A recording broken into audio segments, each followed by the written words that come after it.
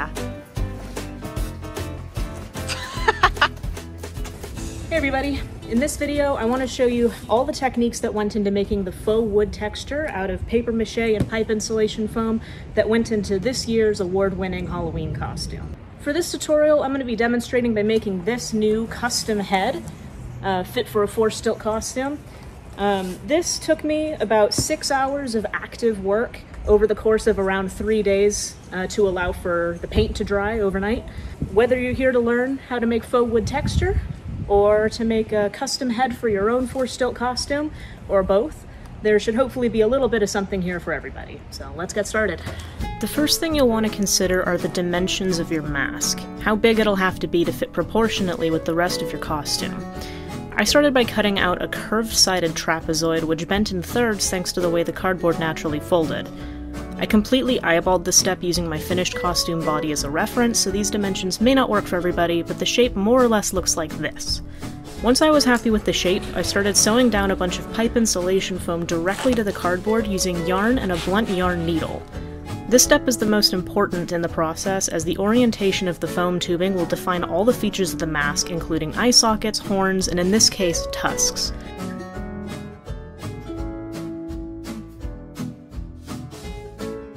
I wanted mine to be more or less symmetrical with room for 2 eyes on each side, but you could get pretty wild with it depending on where you place your tubing. Okay, that's recording. Cool.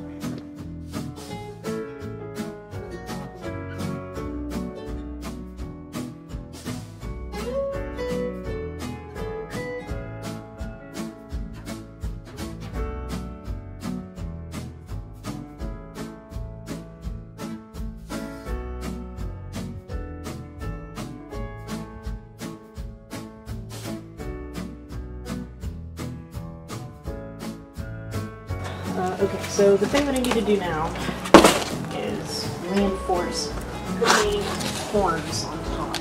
Those are going to be super floppy, so I need to make them with a lot of layers. And at the same time I can reinforce like the eyebrows, basically. That.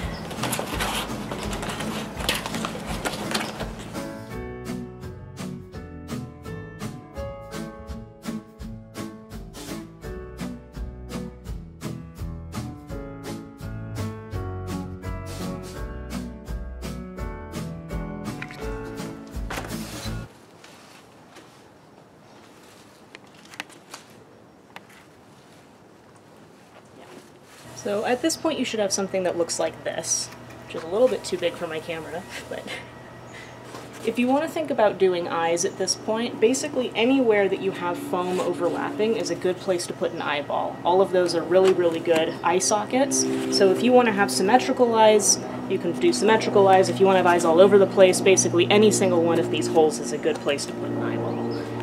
Now if this is a mask that you want to wear over your face, now is the time to cut out eye holes for yourself. And you're just going to have to be the judge of that.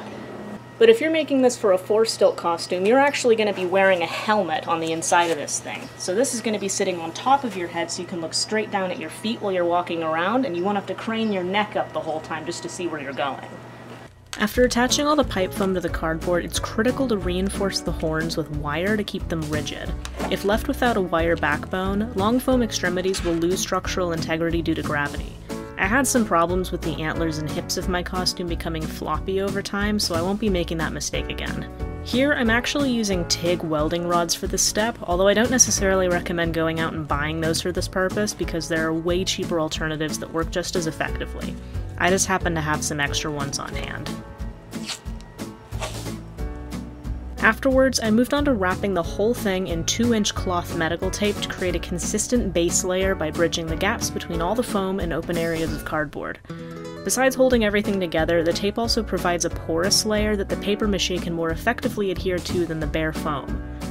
Other kinds of tape may also work, but I haven't really experimented with alternatives.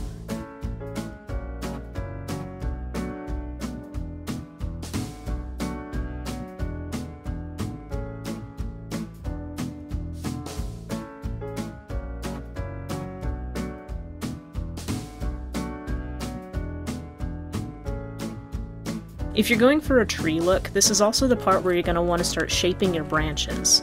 For this, I grouped together some foam extremities or cut some of them in half and then wrapped them in such a way to create the appearance of twigs and branching points from the horns.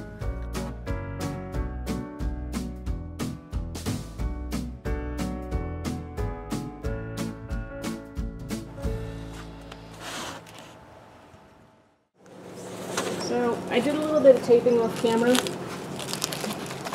but at this point you should have something pretty three-dimensional, covered completely in tape so that you have a really good foundation to do all your papier-mâché work on. The hardest part is going to be wrapping all of the antlers, all the horns and stuff, just because there's a lot more surface area all around. The easiest part's going to be all these big flat areas, because you can just slap on a paper towel and there'll be no issue. So I'll walk you through those steps now. My process for papier-mâché here is pretty simple because I'm skipping all the traditional steps and just using paint and paper towels. Typically with papier-mâché you'd want to start with a glue layer, then prime it, and then wash with your darkest foundational color, but for the sake of time and materials I'm lumping all those steps into one and simply sticking my paper towels down with black house paint. I did my entire costume using this shortcut method and haven't had any problems with peeling, so you're welcome to approach this whichever way you want. You'll see I start by painting the surface with paint, sticking a scrunched up paper towel over it for texture, and then covering it with another layer of paint so the paper dries rigid, and fully colored, so I won't have to go back and paint over it all again later.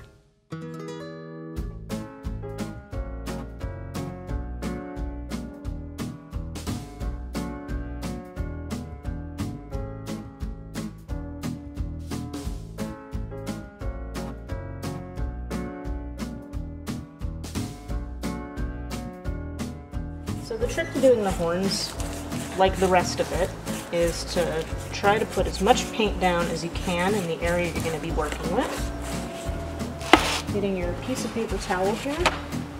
I would recommend actually ripping them in half, long ways, so you end up with really long strips like this, and wrapping them where you can see it. And you're going to have to go back around and do the back sides a little bit later. Might even be easier once it dries. To go back and fill in the spots on the back side, because then you can manipulate it without getting paint on absolutely everything.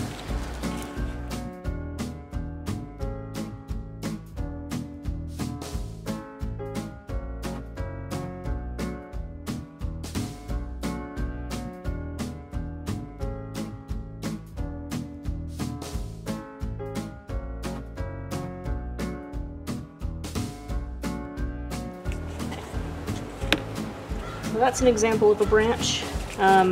You definitely go through a lot more paint, and I cannot emphasize this enough. You want to have cardboard down or something you're willing to get paint on because it drips.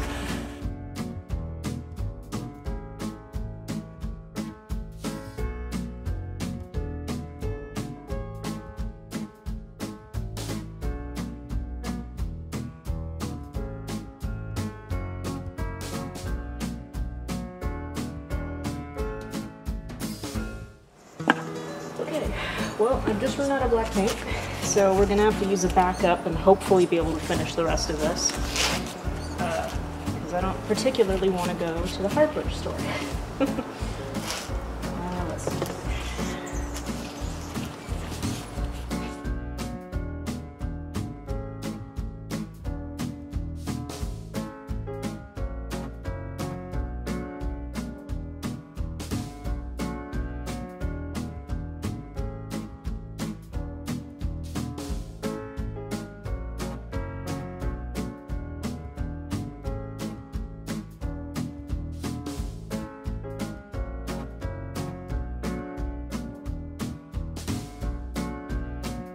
I think that pretty much is all the black paint I have. It's not perfect, there are a lot of spots that I'm going to have to touch up, but it'll be a lot easier to do so after it's totally dry because the glare from the sun kind of obscures a lot of the white spots left from the paper towels.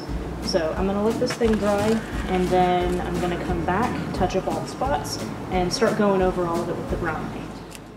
Alright, now that your black layer has completely dried, you can start moving on to painting it in the increasingly lighter shades of brown. For this example, I have these 4 colors. I'm reaching the ends of my tubes because these are kind of left over from the bigger project. but I'm going to do the best I can with what I have. So for the first one, I'm using burnt umber, and I'm just going to try to wash the whole thing with this layer of brown. The point of doing this in black first is so that all the nooks and crannies are your darkest shade, which will add depth against the progressively lighter shades of brown as you get to the surface parts of the texture on the paper towels.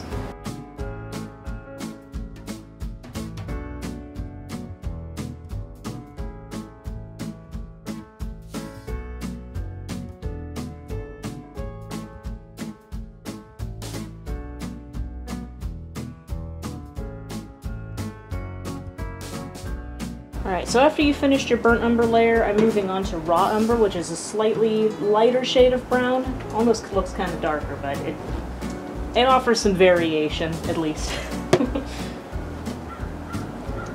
And I am genuinely almost out of this, so we might not use as much of this as I would like.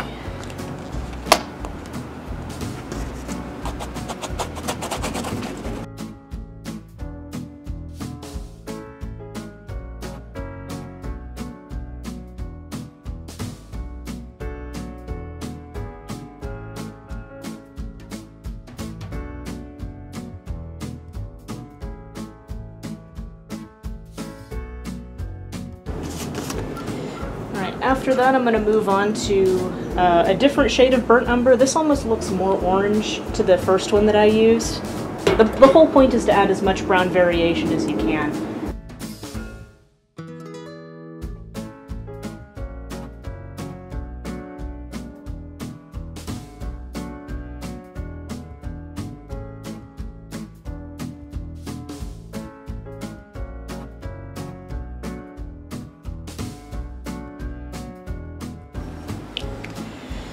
Alright, and then the last one that I have is this really light shade. It's almost bronze. It's called Raw Sienna.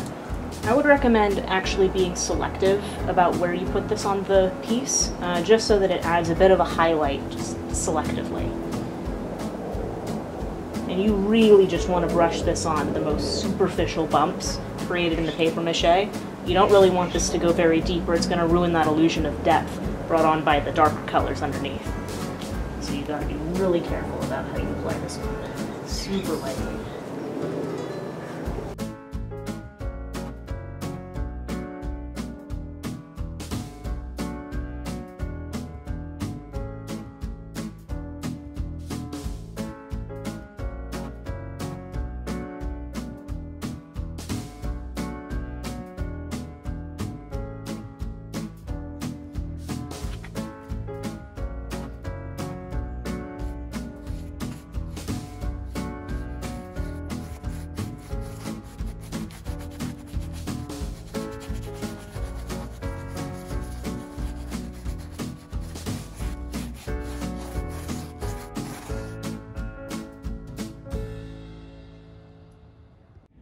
After I finished painting this with all the brown, I did quite a lot of the decorating off camera, but I'll give you some of the highlights.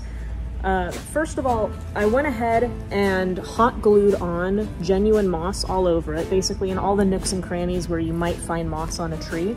I do recommend doing studies with pictures of moss on trees so you know kind of how you would most expect it to appear. After that, inside of the eyes, what I did here is I took those styrofoam balls that you would usually use for like a solar system project. You can find them at a craft store. Cut them in half. Then I used this kind of shiny paper that I shoved in those spots as well so that it will kind of reflect when the light hits it. All the leaves are left over from the Halloween costume, but essentially what they are here, if you can see it, are these leaves hot glued onto triplets of florist wire wrapped with florist tape. And then all this grass here are actually grass skirts from the dollar store that I dyed green in 2019 for a previous costume. And then I guess one of the most important things, and I touched on this a bit earlier in the video, is the helmet on the inside here. So like I had said earlier, since this is going to be worn for a forced tilt costume, you're actually going to be wearing it on top of your head, not in front of your face. That way you can look down at your feet and you know where you're walking, and you don't have to crane your neck up the whole time just to see where you're going.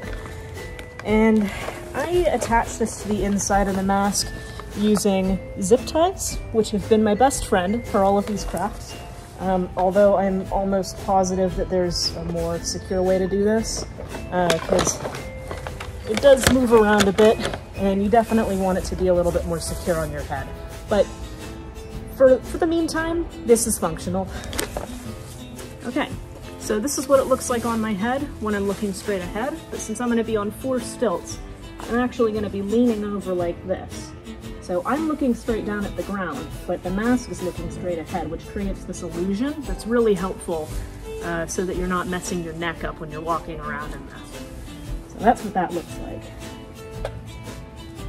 If you have any questions about techniques that go into this mask or 4-stilt costumes, or art questions in general, feel free to leave a comment and I might make it into another tutorial video. Thank you very much for watching, and I'll see you in the next one.